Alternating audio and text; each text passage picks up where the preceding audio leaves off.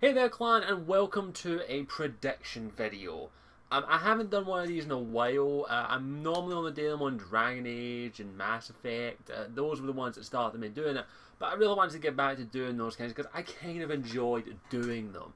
So I'm going to bring back the series hopefully and maybe do a couple more better predictions on various games that I'm excited for. And one of the games that I'm excited for is Batman Arkham Knight. And some news came out recently about certain characters that I'm excited to see, and so I want to do this prediction video on what I think the story of Arkham Knight will be like, and also the two other characters that will be playing in the game. I'm pretty sure you know who these are. We'll be playing Red Hood and Harley Quinzel, or Harley Quinn for short. So I think we'll dive into it and have a bit of fun, and let's just do a little prediction, shall we?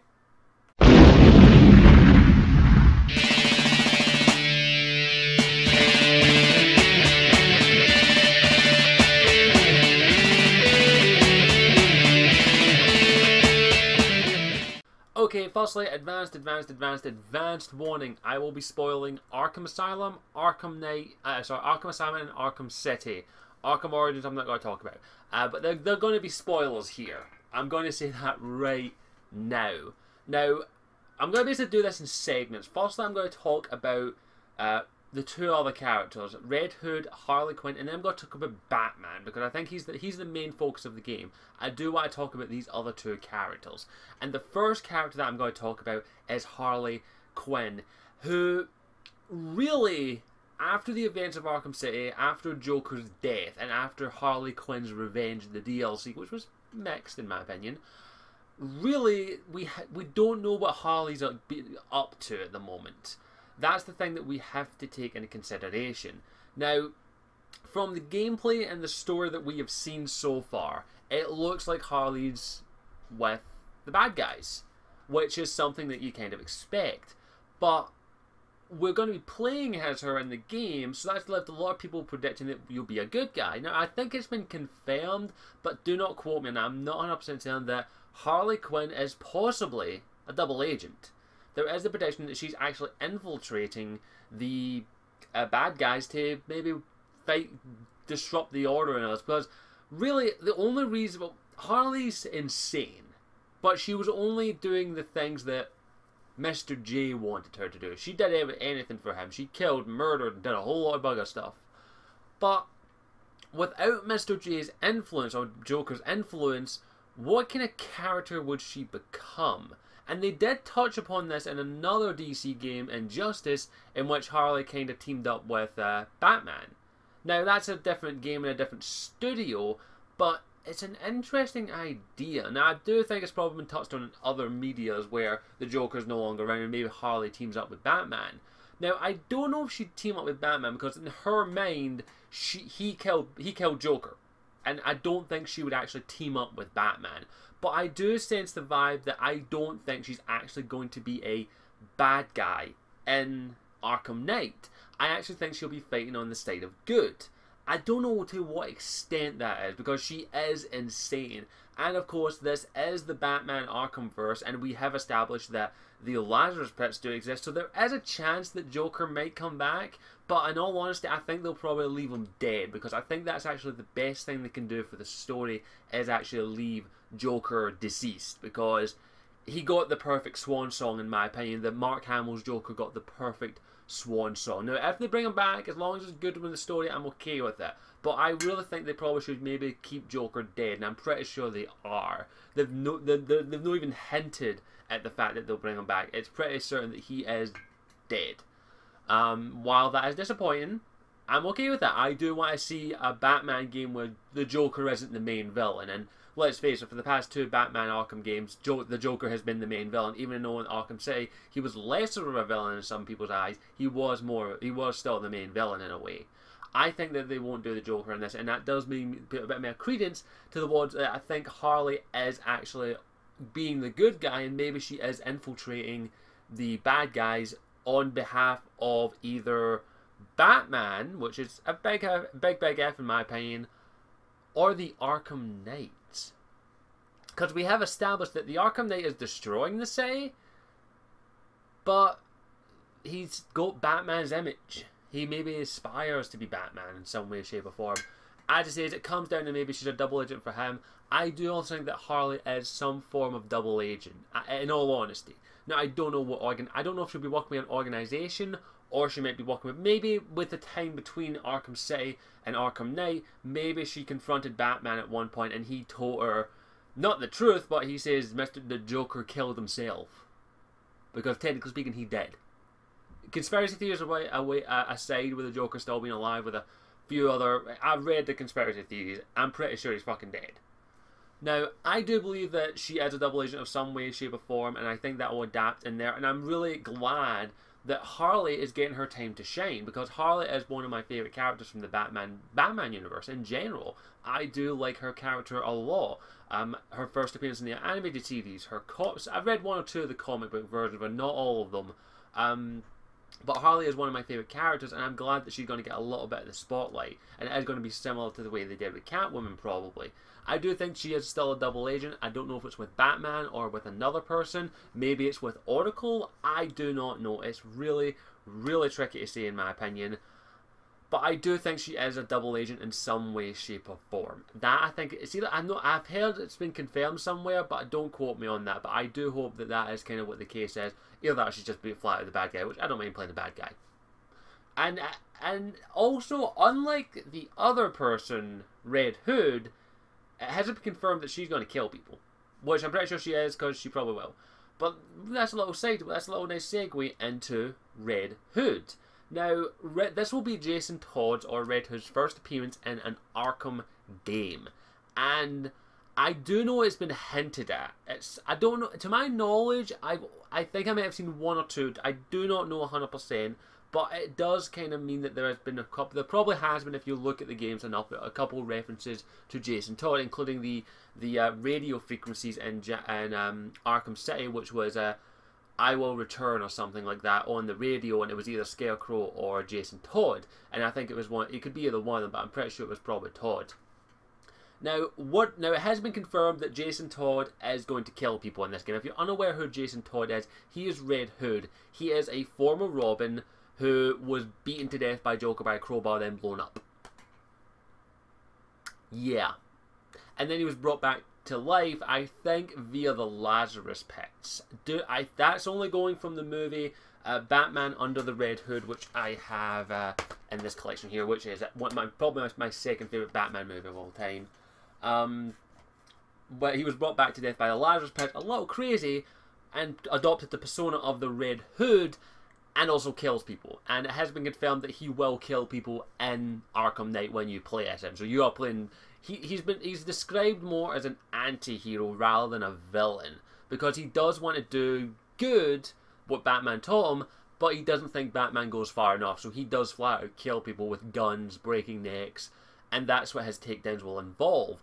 That is actually kind of... I'm very, very glad that that is actually the case, because I didn't know if they would allow you to do that in a Batman and in an Arkham game. I like the fact that they are showing that there are good guys out there that do kill people, and that is what Jason Todd is going to be doing.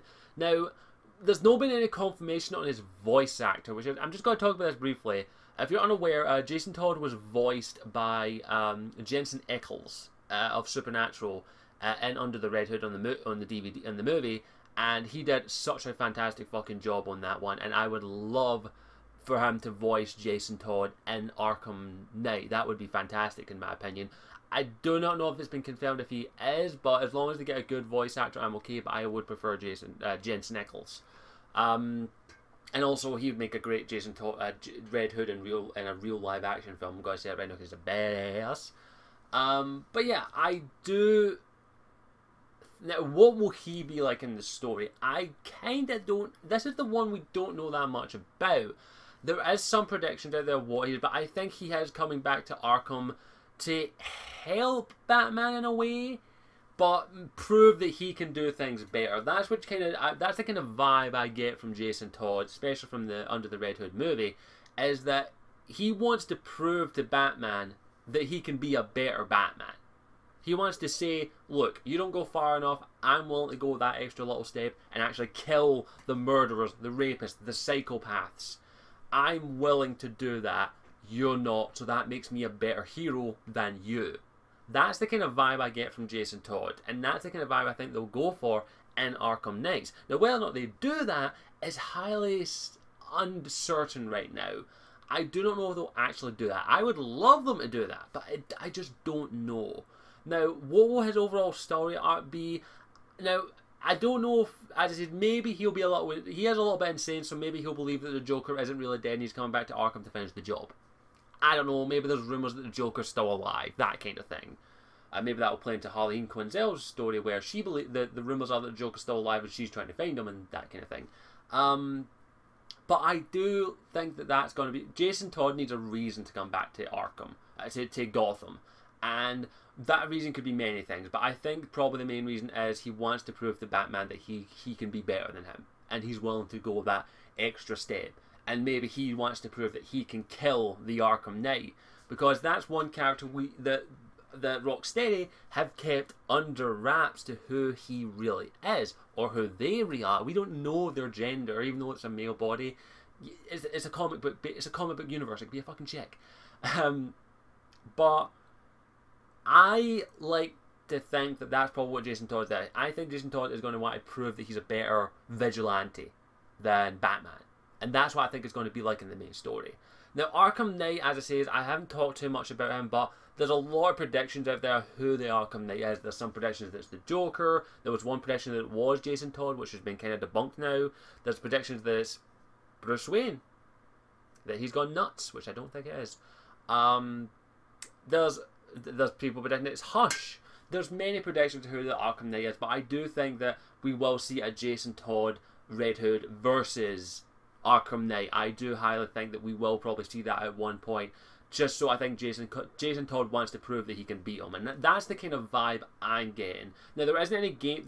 I do think there is actually leaked gameplay, which I have not looked at because I do not look at leaked information or leaked gameplay until the developer says it's okay, because I respect developers too much to actually not look at the stuff. But there has been there is supposedly leaked gameplay out there. I haven't looked up. I'm not going to link it. If you want to go look for it yourself, I'm not going to stop you because I can't. But yeah, that's my prediction for Jason. I think Jason Todd's main story is he wants to prove that he's better than Batman. That's my prediction. Now, as for Batman, what is going to be up with Batman? That is something that I really do not know. All I know is that this is Rocksteady's final Arkham game. This is their end to their trilogy. Now, whether or not they'll continue the series after this, I don't know. But this is their final. This is their third installment. This is the installment that they want to go out with a bang. Now, from this gameplay I've seen and what I've been able to determine from Batman is that he still feels guilty for the Joker's death, even though it wasn't his fault. And that's one of the major faults of Batman's character, or Bruce Wayne's character, is he takes blame for stuff that he really shouldn't take blame for. Even though the Joker died basically by his own hands, by the Joker's own hands, he still blames him for Joker's death. Blames himself for Joker's death, which that's something that Batman has always stated that he will never do. He will never kill, because that is not his. I think the Under the Red Hood said it best.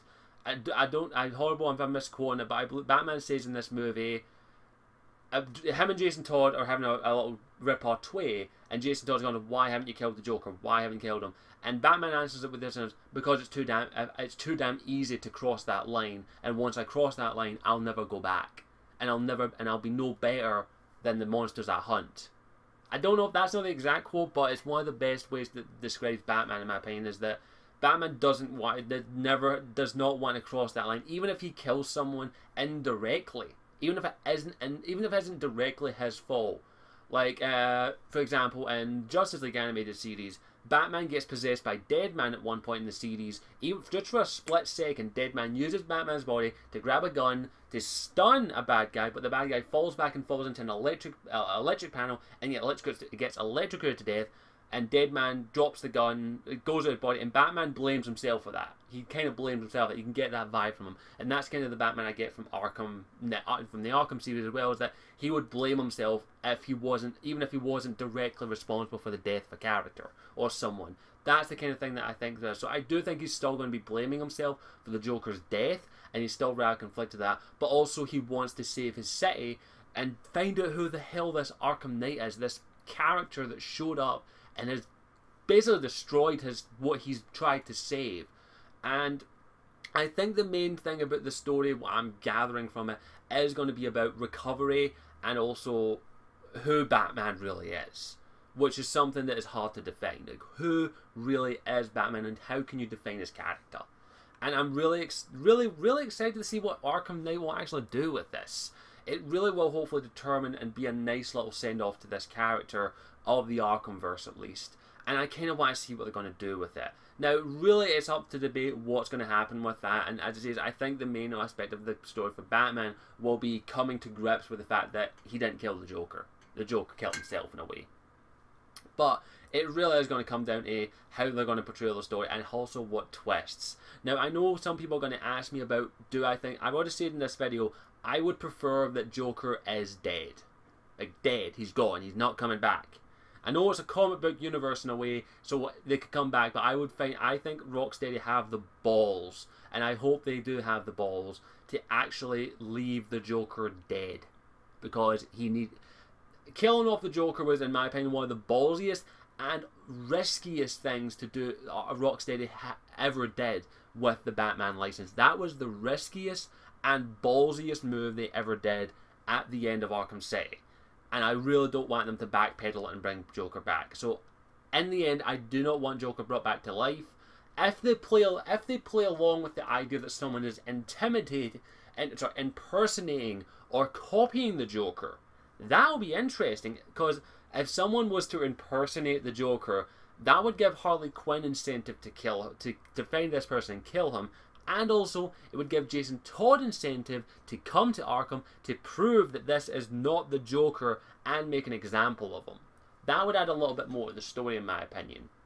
That's at least what I'm hoping that they'll do. I hope they do not bring the Joker back at all. I do know Mark Hamill has not stated if he's back for a voice or anything. I hope he has not been put on for the voice.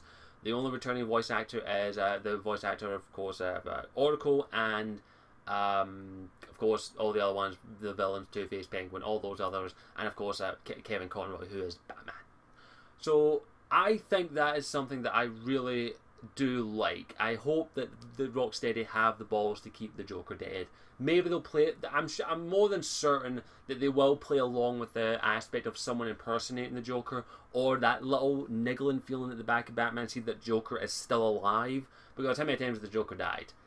So I think that will be something that will niggle at the back of his head and will come to play in some way, shape or form in Arkham Knight. Will that be a little side mission or part of the main story? That's us. And I think I'll wrap things up there. That's basically my overall thoughts about the different stories, aspects that will be involved in there. I don't think I've got much else to say on that, but I thank you for watching. I hope you enjoyed it, and let me know what your predictions are for Jason Todd's story, Harley Quinn's story, and Batman's story. Let me know what your thoughts are and your predictions are of those characters and what will happen to them at the end of it.